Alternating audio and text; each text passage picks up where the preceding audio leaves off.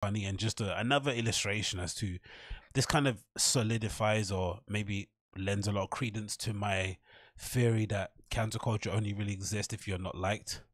I think for the most part, if you're well regarded and people tend to enjoy whatever product you put out there, or just your overall presence on the social media platforms, I think you do get a benefit of the doubt in a lot of situations that most people wouldn't. And you can see that again in football, right? You see that with Messi.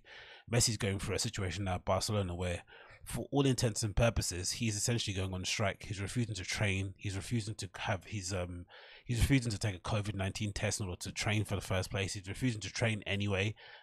He's essentially let the team know that he's not going to play for Barcelona again, and he's forcing the club to essentially sell him for free. And considering, if you've read Messi's story, as much as Messi's done for Barcelona, they've done even more so for him, right? Bringing him over, covering all his medical bills due to his health complications and all sorts of manner of stuff. And they've just essentially laid out the red carpet from ever since he arrived at Barcelona. So for him to suddenly now decide, hey, I want to leave, but leave under these circumstances, makes you think, Jesus Christ, this is a real scumbag move. But if you looked at the media, you wouldn't get that impression. You'd think, oh, it's just a guy that has given 20 years of service for a club that wants to go, and the club should kind of do right by him and let him go under any circumstances, which isn't the case really, right? Barcelona are business. They have money to make. They have shareholders to keep happy, and whatever. They're a business. They can't just allow one of their prime assets or their prime asset just walk out the door for free. But the reaction online, the reaction via the media, you'd be led to believe that Messi has done nothing wrong. And again, that's what I said. I think counterculture does not apply if you're liked.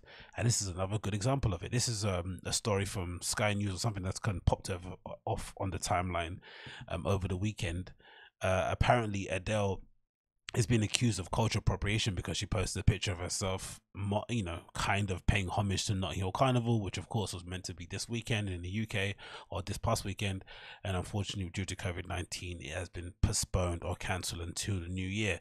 And it's a traditional knees up in the UK for the most part. Everyone tends to kind of put on their best Caribbean inspired outfit, or they tend to kind of let their guard down and allow some big burly black guy to rub their genitals, against their buttocks. But whatever it may be, everyone sort of bends the knee and kisses the ring in terms of acknowledging the influence of Caribbean culture within music and within culture, in itself within the UK. And it's not really a big deal. You see loads of girls with braids and hoop earrings and big boots and jean shorts, and for the most part, if that's what you do, if you're a Caucasian and you tend to have wide hips, or you have a bit of a two-step on you, or you tend to have some massive jugs and you want to get a bit of attention, Carnival's definitely a place for you to go to, because you're definitely going to bump into a couple of guys who kind of pride themselves on being able to take down the biggest, strongest Amazonian type Caucasian woman that they can find.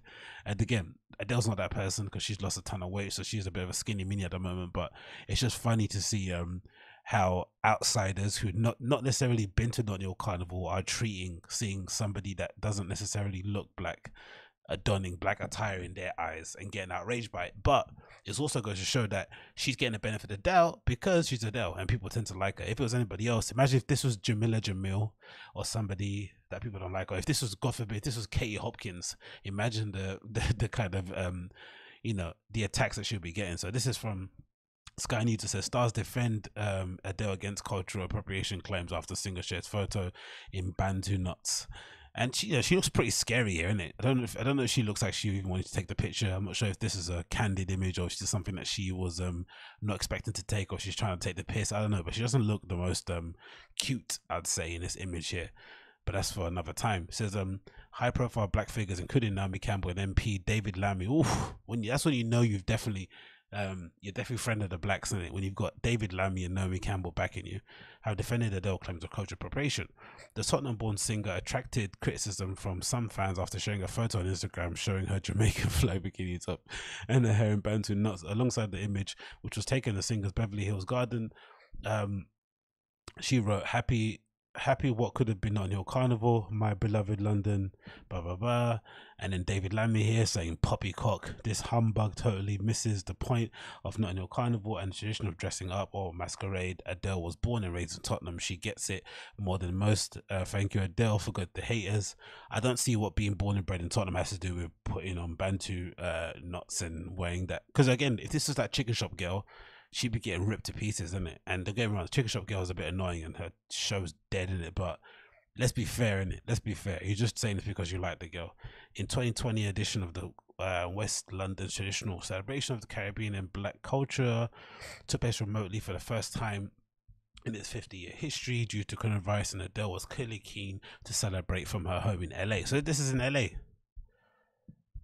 Fair enough. But it was the 32-year-old star's decision to wear Bantu knots, an additional African hairstyle in which the hair is twisted into a series of small coiled buns that led some to denounce the singer's choice of costume. One Twitter user wrote, "In 2020 couldn't get any more bizarre. Adele's giving us Bantu knots and culture appropriation that nobody asked for. This officially marks all the top white women in pop as problematic. Hate to see it." Another said, "If you haven't quite understood cultural appropriation, look at Adele's last Instagram post. She should go to jail, no parole for this." Which, of course, I think that person's, being a bit, being a bit hyperbolic. That's kind of a Tim Dillon response, right? Jail, right? Throw them in jail. Throw away the key. Writing in the comment section of an Instagram post, a user said, "Bantu knots are not to be worn by white people in my context, period. My Bantu knots are not your culture," right? It's like that. Is it that was the one, right? With that Asian outfit in America, right? My dresses are not your Halloween costume. Like, this is absolutely, imagine, this is the capital R word in considering everything that we're going through as a society, right? Economically, personally, mentally, spiritually, for you to get your hair in a knot, right? No pun intended, over Adele wearing Bantu knots and a Jamaican bikini is really nuts, really nuts. And again, you'd have to justify it by saying she's from Tottenham and she puts gun fingers up when she argues. It's just whatever, innit? I couldn't give a toss. Ernest Owens is going again here, continues responding to the reports about the backlash. Labour MP Tottenham David Lammy wrote, "Of course, we saw that." Commenting on the singer's Instagram original post, supermodel Naomi Campbell, whose mother was born in Jamaica, commented with 2 love heart emojis and 2 pictures of the Jamaican flag. Look, I love Naomi Campbell, right? But are we really gonna, like, I don't know, the black experience is an interesting one, isn't it, right? Because if you're telling me that Naomi Campbell was anything has anything in common with your regular girl on road from Tottenham, then you are smoking something that I would like to have a puff on. Like, there's no relation to these people whatsoever, right? Apart from the skin color that they share. Don't get me wrong, the culture is rich. Notting Hill Carnival is something that's ingrained within British society. Forget even London, right? Especially when you consider the amount of Caribbean people that came to the UK, right? First immigrants, I think, for the most part, right? Or the first they were the first black people that arrived here in the UK. So their history here is rich. It's literally part of the fabric of Britain. But come on, man, like, Naomi Campbell is not the voice of the streets. Like, I love the woman, right? I love her Instagram videos, I love her YouTube channel, but she's not the voice of the streets. She really isn't. X Factor winner Alexander Burke also stuck up for Adele, telling the BBC Carnival tribute show, "Isn't Alexander Burke always complaining about her being treated badly because she has afro hair or something, and now she's sticking up for Adele?" It's like, you can't write this script, man. You really can't. When you like somebody, you just make all the excuses in the book. He says, "I see the pic. She looks hot. She's obviously been working on her body. That for me is a big deal. She's looking good." Okay, of course you want that out, you want that single, you want that writing credit. Fair enough. As a Jamaican girl myself, my girl has grown up in black culture. People forget she's from Tottenham. People forget she's from Tottenham. So what, man? So bloody what? What is this about from Tottenham? Adele's like the what? Adele's like the singing version of Rachel Dolezal. So if Rachel Dolezal was from the hood, would it have made her better? Would it have made her kind of deception that more sweeter? Would it have made her deception that more believable?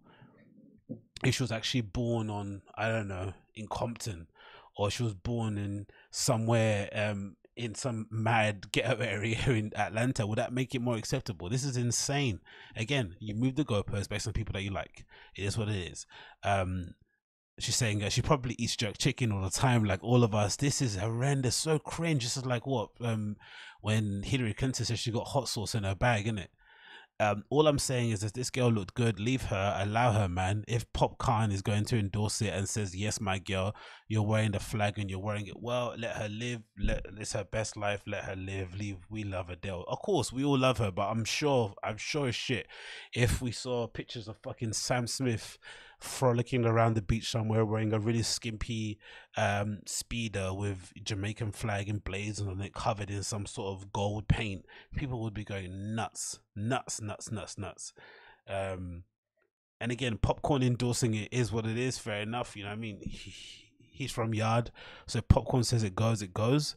But this is just funny, the response. Many of the single celebrity friends also shared reports of Jamaican musician Popcorn shared the first emoji and love heart, and Westworld actress Tessa Thompson commented with a flame emoji. Guardians of the Galaxy star Zoe Salada wrote, "You might look right, home girl." US comedian Chelsea Handler said, "Oh yeah, baby." Honestly, the bar the bar of approval from fellow women on social media is so low. This picture, fair enough, maybe it's her just showing off her body, and she's obviously got good, you know, body fat, weight loss gains, but in terms of an image, it's not the most, you know, it's nothing to write home about. If this is the image you're going to get all happy about and say goals and flame emojis, at the bar for like getting any kind of approval uh from your fellow sisters in the industry is low as hell, isn't it? She didn't have to do much. She's got like a pair of what they like Lululemon pants, so she's, you know, she was obviously halfway through doing something else and decided to put on this outfit. It's not even like the final, it's not even a final reveal, right? It's like the kind of, you know, BTS shot, and people are already going crazy over it. It's really, really insane. Yeah, many fans also had positive words to say about her choices. One writing, "To all the ignorant non-Jamaicans dragging Adele, supporting Jamaican culture, sit down, you don't speak for us." Fair. "We are proud of Adele, enough respect to her. Everyone is bloody. Who would have known this woman that sings about, you know, sings about heartbreak and how many times she said hello would be such a beloved figure within the black community." Another said, "How non-Jamaicans getting mad at Adele when Jamaicans aren't even getting mad themselves. This is normal carnival attire. Let Adele sing. Hello upon the other side," which is funny. While a third commented, "I'm Jamaican. I don't mind this at all. We have bigger problems to worry about. The internet is a cesspool of people getting too much thoughts. Having too much thought, sorry. Go vote, register, vote, focus on your mental health. This is a non-issue." Yeah, that's a fair enough assumption, but we have to also come to the conclusion that counterculture only exists if you're not liked, man. So if you're out there and you're not liked, make sure definitely watch your P's and Q's. But I did like the response in general. I do think people kind of swept this under the rug in a good way. I think people are trying to turn this into a story, and it's not really a story. But especially when you see some of the responses on social. Obviously, David Lammy had some decent words to say about her.